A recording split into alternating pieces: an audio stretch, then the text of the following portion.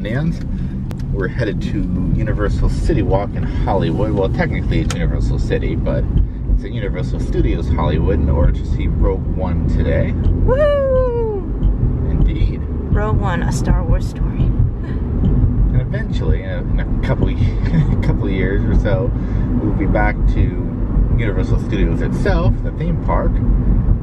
But we have Knott's Berry Farm first, and then we can go back to Universal. That's right? I believe so. Okay. Yes. Yeah, we cycle around our theme parks.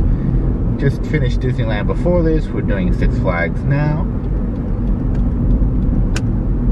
So let's see. Next year's 2017. We'll be back. Well, 2018 will be Knott's Berry Farm. So 2019 we should be swinging back around at Universal Studios. Although we might make a kind of exception and visit Disneyland within the next 6 months when they bring back the Main Street Electrical Parade. Yay! So we will see. Here's parking. Yeah. So recently they changed how the parking went. You used to kind of just go off to the individual structures. Now you actually go into this main kind of toll plaza, for lack of a better word. And then they send you off in kind of a roundabout way of getting to all of them. But they have a system and it works. Indeed. But yeah, we'll check back later.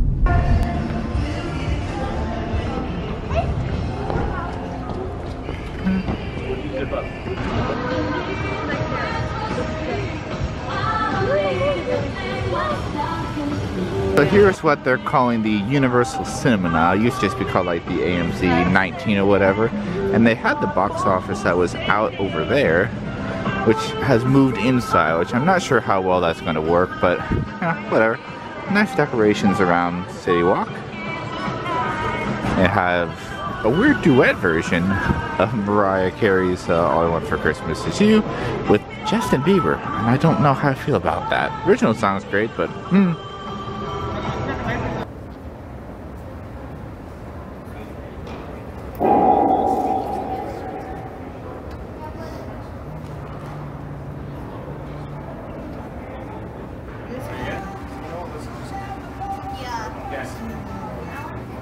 concession area.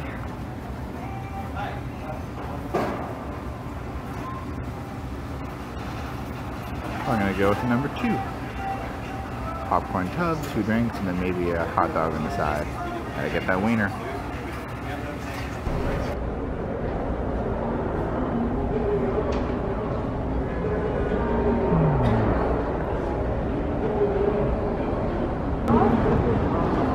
I think it's the last. I think it's the last.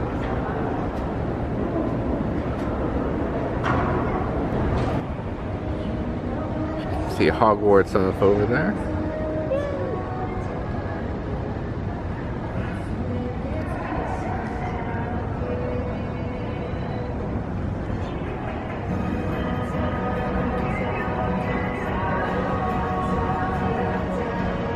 So, what did you think of the movie?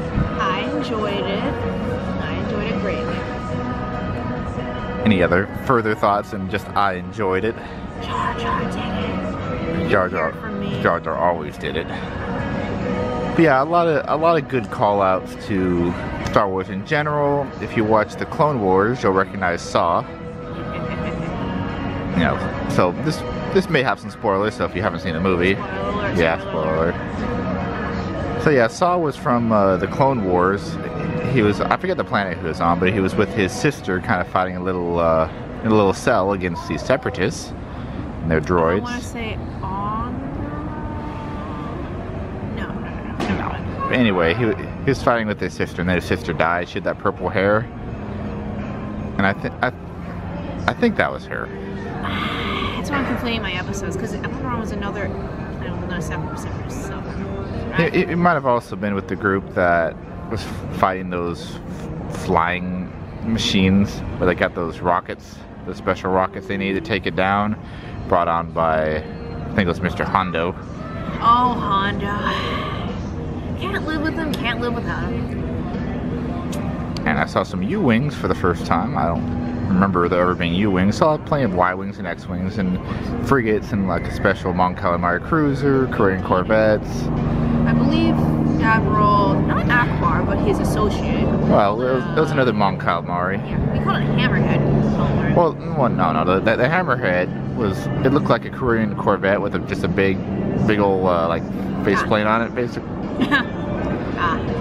Indeed. Yeah, overall, I think the ending battle on the ground and in space was really cool. As always. Yeah. Darth Vader's use was used well. Yes, judicious appearance. And you got to see some people from Star Wars and like, the Clone Wars TV series, like Tarkin. I think he was the lieutenant in the series, or maybe a colonel. I think he was governor. No. Now he is in the series. Oh, yes. He was like lieutenant. Because remember, he served under Anakin. Yes.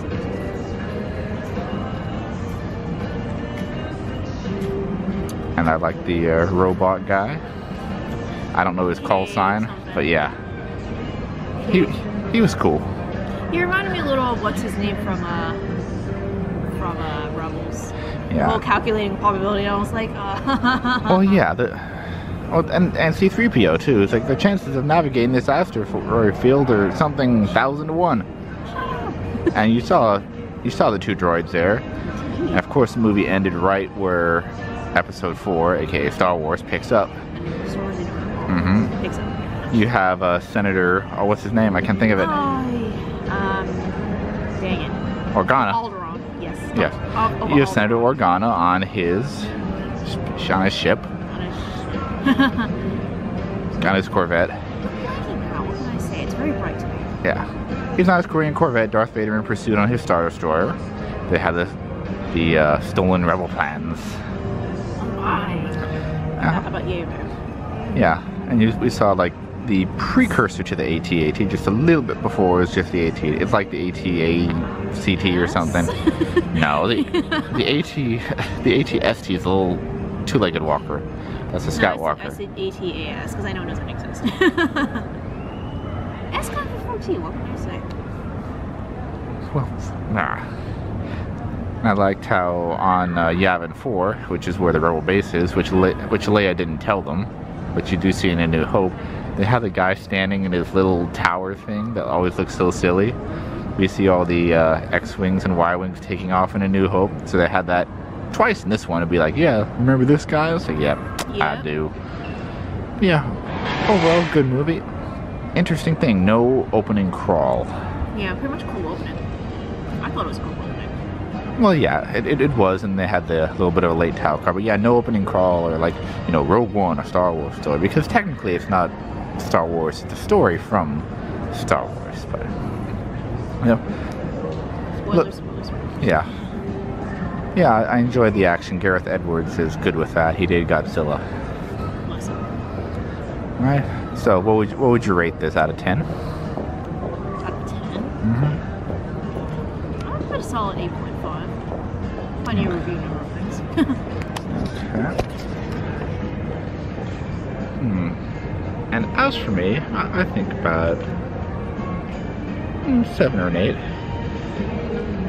Some of it was, of course, very predictable, but what are you going to do with a prequel or interquel, however you want to say it? I think I call it more of a backstory of a sort. I mean, you knew they were going to get the plans. You knew that It's just the how. That they, like, there was no more Rogue One after that. Kind of everyone's fate. It's just the how and the who and the why and all that jazz. The characters were fairly well developed. Some of the side characters not as much, but that's okay. I noticed there were a lot of scenes in the trailers that were not in the movie at all. I don't know I don't know if they cut things or if they purposely did those just to throw people off, but what might have been. Anyway, go check it out yourself. Okay, so welcome to another episode of Let's Play Pokemon Go. Today we are at CityWalk. Just got done seeing Star Wars. Gonna spin this, although I don't know if I have space. I do, apparently. So plenty of Pokestops here, but we're gonna walk over to the front of the park, which should have a lure over there. Just kind of around, see what we get.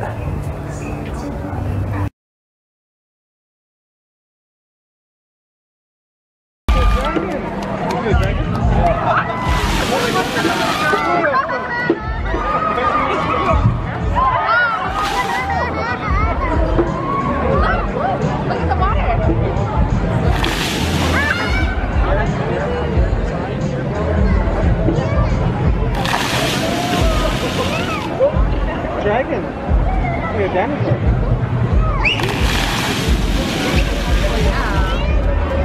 I noticed an interesting entrance here, Walter's Gate. It's like some people entering there. I wonder if it's employees or not. Who knows? Let me know.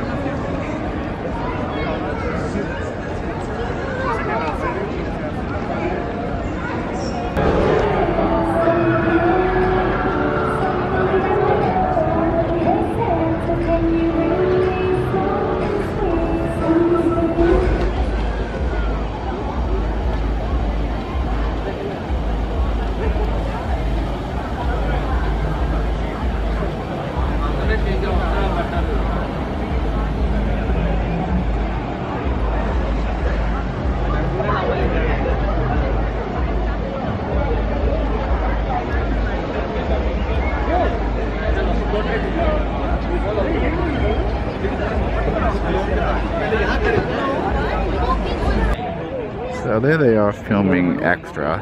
I don't know who the people are. Do you, Julie? The purple's Mario Lopez. Oh, the guy in the purple? It's Mario Lopez? Oh, okay. Well, I don't really know.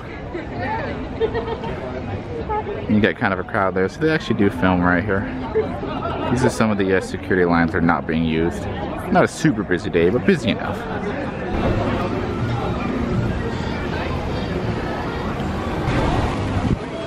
So over here by the Universal Studios sign that you've seen a lot with the fountain, you can actually see part of, what's it, Happy Silly Funland? That's the Despicable Me ride right there.